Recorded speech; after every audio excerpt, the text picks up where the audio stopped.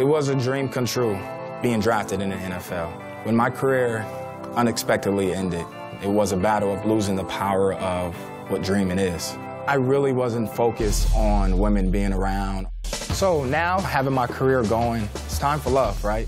The woman that I'm looking for, I would love for her to be classy. When I hugged him, I felt every muscle in his body. This one right here, too. Someone that can challenge me. I'm not happy with an 8, Andy. I'm a 10. We gotta start somewhere, right? No, we don't. I want to have a big family. Probably make beautiful babies. I mean, we would. Quite a selection there. Yeah. I believe love connection can actually do that for me. Are you ready to find out if Johnathan made a touchdown of the heart?